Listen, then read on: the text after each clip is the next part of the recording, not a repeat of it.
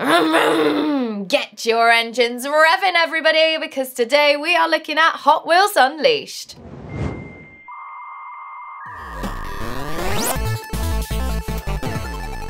Welcome to 128KB, everybody. My name is Christina, and today, as I've said previously, we are looking at Hot Wheels Unleashed. So I'm really excited about this one because I was a huge fan of Micro Machines. Now, I don't know if you all know that game. It's quite old now. Came out on the PlayStation 1 and I think loads of other different platforms as well, but I played it on the PS1 and it was amazing. It was a arcade type kind of driving game with all different types of sort of man-made weird tracks with food in them and goodness knows what else. It was awesome. This game is so reminiscent of that. It's unreal and I'm really enjoying it so far. I'm going to start with the campaign. It has 3 main modes, which are boss battles, time trials and normal races. So in each of these categories you normally have 2 challenges to complete. In the races you have to either come up on the podium somewhere, so 3rd, 2nd or 1st, and then obviously reach the 1st place. That's usually what you get challenged to do. And on the speed trials you have 2 speeds to actually complete.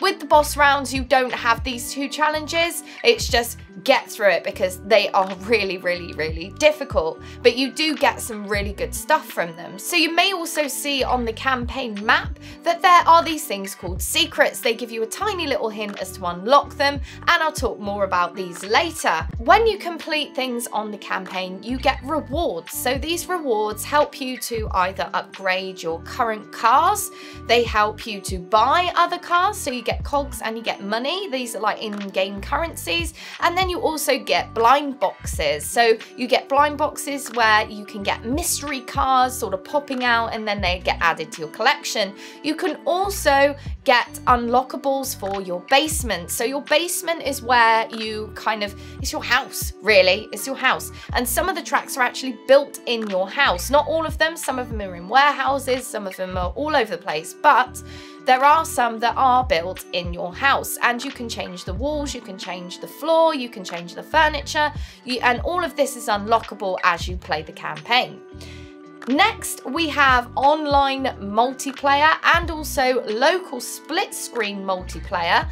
This is basically just going against each other there, so there isn't a lot to really talk about. You can also use your in-game currency, so the gold or the money, to buy cars in the shop menu. So the cars in the shop menu actually do have limited time offers as well, so you can purchase blind boxes or you can purchase ones you can see basically in the shop, and these change every few hours, so it's an incentive for you to keep playing so that you can unlock all of these in the time frame. We have found though that they do roll around currently because obviously it's just come out, but I think as time moves forward that lots more cars will become available and you'll want to get them really quickly before you kind of never see them again. Another really cool feature that I really like is the livery editor. So there is so much that you can do here.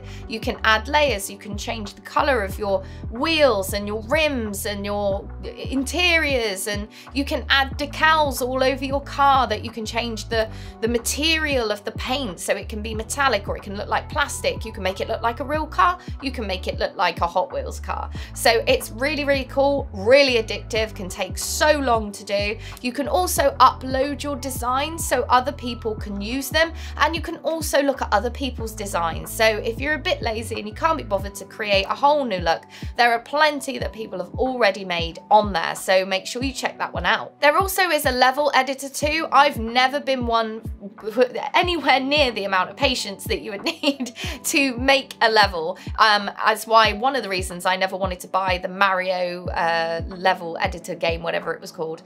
And you'll know. Mario Maker? Mario Maker, there you go. So I never wanted to purchase that because I couldn't be bothered. And to be honest, to me, it kind of feels like it's not the real game anyway, so why should I put my time and effort in to play your track? So that's just me, but it is there, it is available, there's lots of options there, and obviously you will have lots of different levels that you can play that other people have uploaded. So that's kind of cool. In terms of gameplay, so when you're actually in game, you've got drifting. It's really fast. It's your typical arcade-esque kind of driver game. You can also really feel the difference between all the different cars. So they all have different stats. You've got brake, acceleration, speed, handling. You've got all these kinds of things that have a varying level of like blocks, basically, where you can see how good each car is in certain categories. This normally in games you can't really feel very much, especially if it's not something like, let's say, the old Forzas, where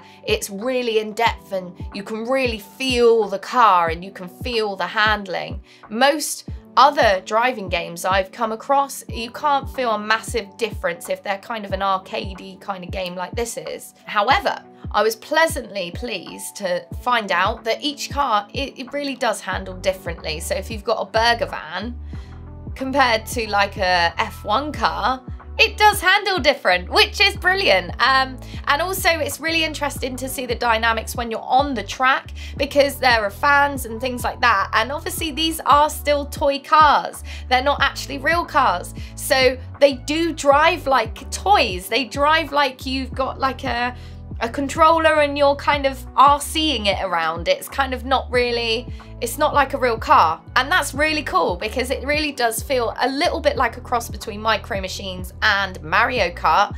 It feels like toys. It feels completely different to an actual car, which I really like.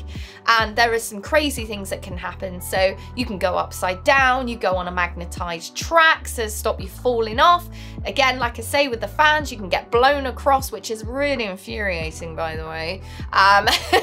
There's loads of things that can happen. You can go underneath cars, because yours has kind of got a little lip and theirs is kind of like got room underneath, and you kind of end up robot warsing them off the side. It's really cool. It's really, really fun. I really can't explain how fun it is. You do just have to give it a go. If you have a temper, this game probably will make you smash your new Switch OLED, because it is infuriating, the things that happen to you. It's a bit like if Call of Duty became a driving game. It's that level of hate my life, frustration. It is so hard sometimes. There are levels with like spiders in that spit these like webs at you on the floor, and you think, oh yeah, I've got this. I've done this like 8 times. You're on a time trial. You've gone round about 50 times, and every time you hit that spider web and it stops you dead in your track, and you've lost 5 seconds, and you would have done the best time of your life, but for the 5th time in the row, you have hit a freaking spider web. There's also these things that come later on in the game with, like, spoilers alert, these scorpions, where they shoot this venom at you and you hit it and you can't boost. And it's really annoying. It's so annoying. And it's infuriating to me, really it is.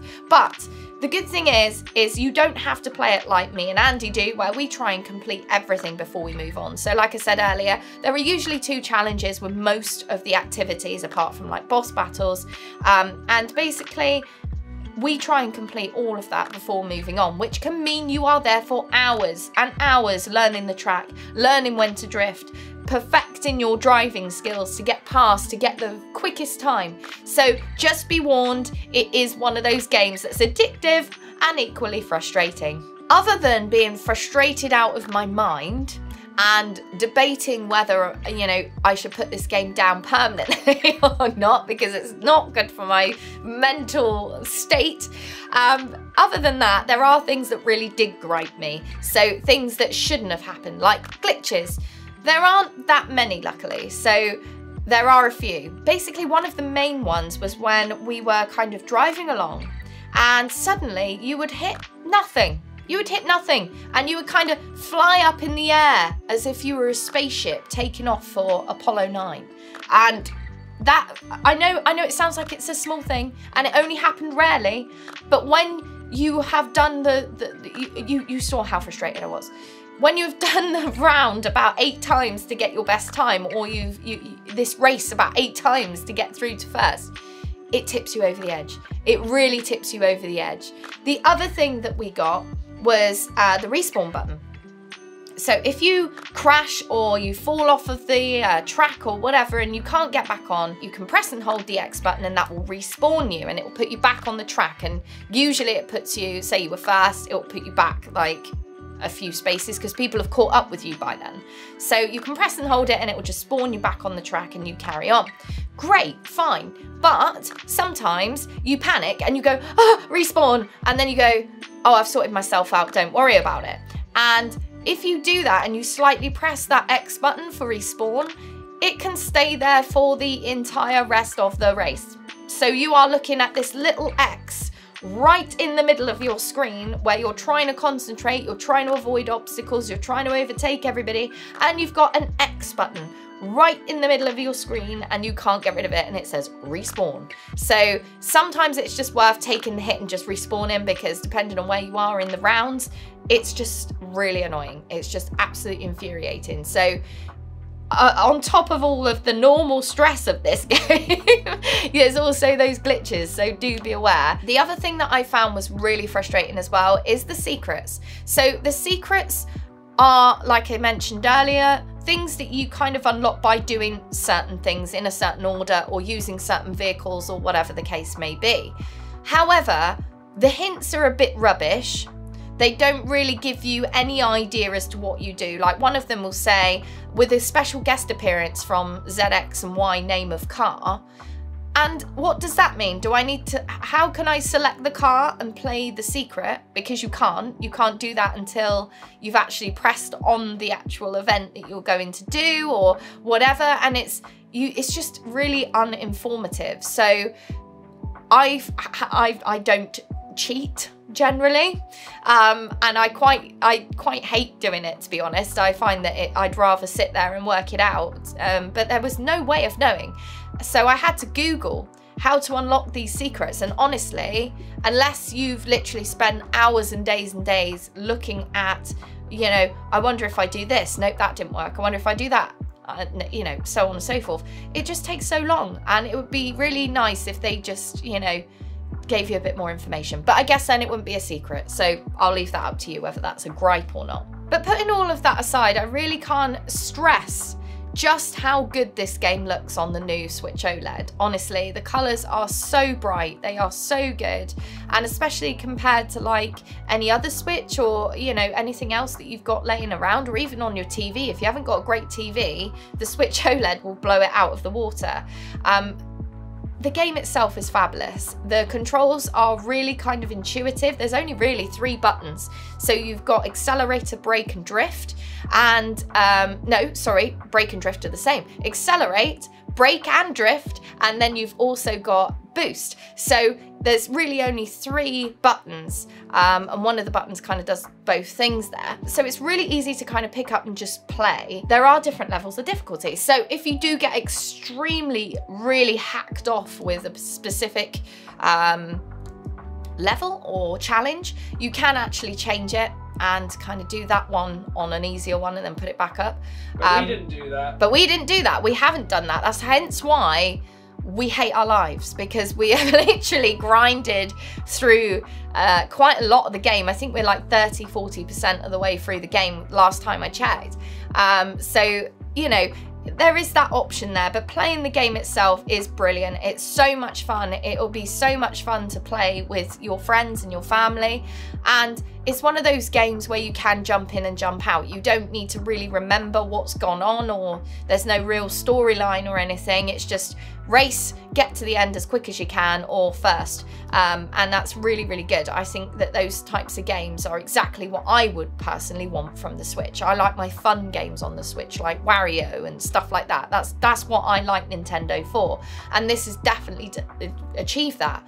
I also think it's really, really cool. The other thing I must mention is how there is associations with types of brands and different types of, like, Batman, and then you've got like actual car brands and stuff like that. I mean, how cool is that? You've got Hot Wheels and then you've got Batman, or you've got like Mercedes or whatever, you know, like, that's cool. I really like the fact that you've got that option, and obviously you have got the subscription based kind of season pass where you can kind of get the season pass and then get everything, so you can claim all of the new cars coming out and everything. But if you haven't got $24.99 to kind of get that pass, then you can also buy things individually, which I would do personally, because they've got this Barbie camper van, and I don't know what it looks like yet, but I really want it. Yeah, you know, there's stuff like that. So there'll be ones that tickle your fancy more than others, and I think, you know, for £1.69 or whatever, I'm kind of a microtransaction kind of person, because I don't really notice it as much as going like, yeah, whack it on $24.99. That's probably what they want you to do. But, you know, it's one of those things, you don't have, it's not pay to win. So you're not going to get any extra, like, you know, amazing, you know, killer cars or anything. From what I've gathered, it's just that they're normalish cars, and they're just different types of designs. So that's really cool as well. So overall, this game is a must buy, probably the best game I've played in goodness knows how long. Andy agrees with me, don't you, Andy? Yeah, it's amazing. We love it. We literally are addicted to it, and it's like a love-hate relationship, but it's brilliant. Again, like Call of Duty. If you've played Call of Duty, you know exactly the feeling I'm trying to describe. It's that love-hate. Like, you can't help but play it, but it frustrates the hell out of you. So, you know, it's one of those things, but it is definitely worth buying. It's definitely worth getting. And if you haven't played it yet, then please do it. Make sure as well, by the way, that you check out all our other videos for our Switch OLED. We've got so many with Andy and myself.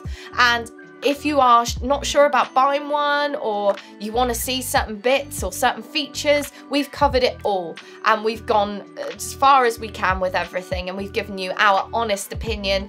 We are in no way endorsed or anything like that, so check them out and see what you think there. And if you want to troll us, go for it. We love it. We absolutely love the attention. I think Fallout Boy once said, "I don't care what you think, as long as you think about me." So that's 128KB. I'm Christina. I hope you've enjoyed this video today. Get yourselves Hot Wheels Unleashed, and I will see you next time. Rev your engines, guys, because we're looking at Micro Machines Unleashed.